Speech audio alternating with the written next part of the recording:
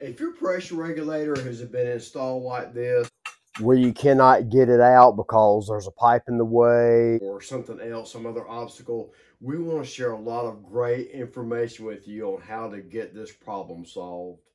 Today we're going to go with Joe and see why he had to saw a little hole into this pressure reducing valve before he actually had to cut it into pieces to be able to remove it. I bet you're wondering, if he couldn't remove it in one piece, how in the world did he replace it? Well, we're going to show you that as well. All right, before Joe gets started, go ahead and hit that subscribe button so you don't miss anything in the future. The first thing we're going to do to get this party started is cut out a big enough hole in the front to get our shoulders all the way in there. Let me show you what I would actually like to have done here. Now, under the platform, I could not get to these knuckles right here on the housing because they're stopping the way. So what would have been nice if I could have done that is to, get the wrench in there and get on those knuckles and remove this housing. And then if you can do that, you can go ahead and rotate the entire pressure reducing valve around until you get it out. Also, if you have this housing off, I just want you to be aware of the fact that they do make rebuild kits for these pressure reducing valves. So you can get this diaphragm out. There's a screw back here that you're going to have to hold to get the diaphragm out. But this whole assembly pops off like this. And the stem diaphragm comes out. However, if there is any scarring or pitting in any of this area in this brass, these rebuild kits just simply won't work.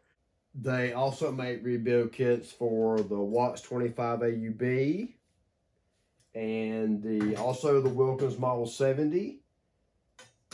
I myself have never had luck trying to rebuild one of these valves, and I don't have any friends that have had any luck either trying to rebuild these valves. We always end up replacing them.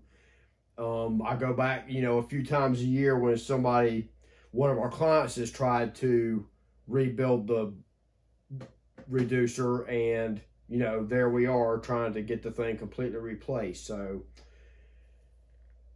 I'd like to know if any of you guys actually do have luck with this, and we will go ahead and leave the links to the rebuild kits in the description below. I was hoping to throw my wrench in here after loosening this nut up and try to turn that valve straight down to remove that housing. But as you can see, that valve would not budge at all, and it didn't help the way that they have these stops positioned around this pressure reducing valve. You just can't get a grip in there. This is how I cut the little hole Renee was talking about, and I cut that little hole in there so I could actually see where the male adapter is that the PRV is attached to, because we definitely do not want to cut the threads on that adapter. Now we're going to reach in here with a good sharp metal cutting sawzall blade, and we're going to go all the way through this valve until it is literally cut in two pieces so we can, get it out of the way. And fortunately, for the last little piece on the left right here that we're fixing to see, we did a good job not cutting all the way through the valve body into the threads of the adapter. So when it comes time to replacing it, we were actually going to have some great threads to work with.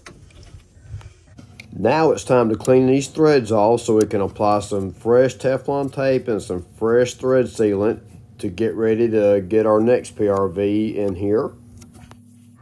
So you'll see after I get this Teflon tape on here and some more pipe dope on here, then I'm going to go ahead and slip that nut over the adapter, the union nut. You definitely don't want to forget that before you tighten your flange on there, or you're going to be very aggravated with yourself. I I just want to take just a second to show y'all how exactly this works now that we have a little room and you can actually see. So what happens is this valve body to the double union is so much shorter than the valve body that only has a union on one side. So once you get out the old valve, like right here, we had to manipulate this line a little bit and thread this off. If there's not some give in the line, you're probably going to struggle to do this. So we got the old valve off.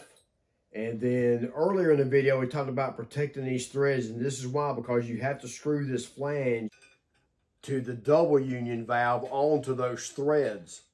So you'll screw those on there.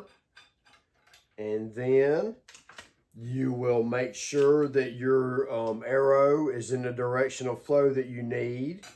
And you will just tighten that on there like that. Of course, you're going to get your gaskets in there. So, I'll get both nuts started and I'll go back if I need to and slide the gaskets in one at a time, kind of like this. Just, the other side of the union kind of acts like an extra hand for you. But anyways, that's how that works, is because these valve bodies are, like I said, so much shorter than the other ones that only have union on one side.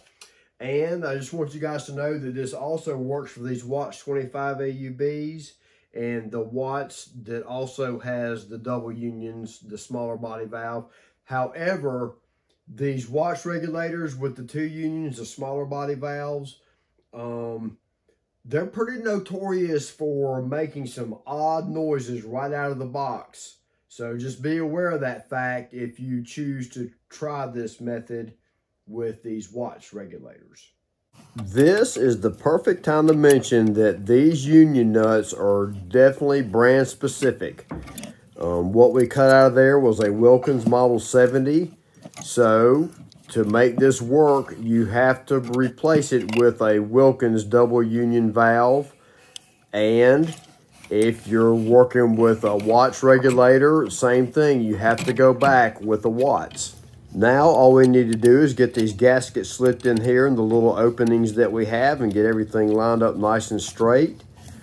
And that'll be the end of it. We'll go ahead and leave a link in the description to all of these regulators. And we're going to tighten these nuts up right here, and that's going to wrap it up for us. If you found this pressure reducing valve replacement helpful, please be sure to give us a thumbs up, share, and subscribe. Be sure to watch this next video on how to check your pressure and adjust your pressure if your PRV is not too old. And thank you so much for watching.